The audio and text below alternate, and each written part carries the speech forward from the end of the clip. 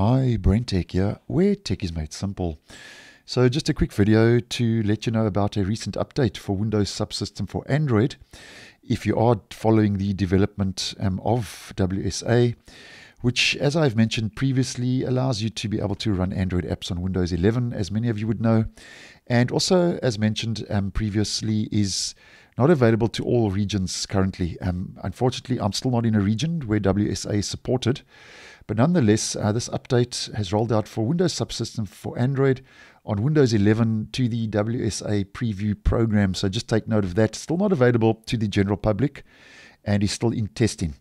Now, this update takes the version from version 2303 and bumps it up to version 2304.40,000.3.0.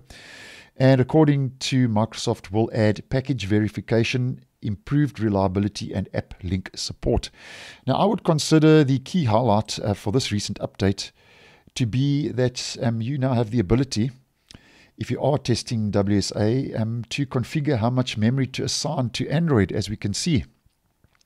So here we can see, if you click on this custom toggle, you can assign a low amount, 2 gigabytes, default 6 gigabytes, and high 16 gigabytes. And now, as mentioned, if you have enough RAM available, you can actually assign a custom amount of RAM, which at the end of the day will obviously then give you a bit of a performance boost when using WSA on your Windows 11 system. And this will be found, just to give you a kind of a wider view, on the Windows Subsystem for Android settings page. And yeah, we can see once again, you can allocate a custom amount of RAM by clicking on these settings available and just customizing that to your own personal choice and preference, which will bring a nice performance boost, which I think is a nice move in the right direction.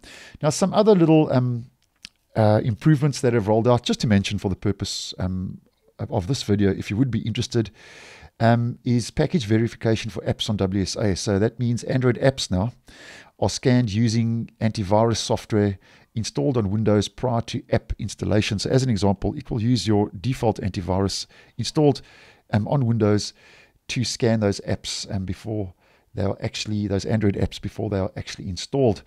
And another one is Android apps now will be launched when a user opens the supported AppLink from any app. That's the Android AppLink support, as mentioned. And then the Linux kernel itself has been updated to version 5.15.94. And they've also rolled out some maintenance updates with WSA reliability and performance improvements also being made available. So that's the latest version, version 2304, now available and rolling out to WSA preview program. So thanks for watching, and I will see you in the next one.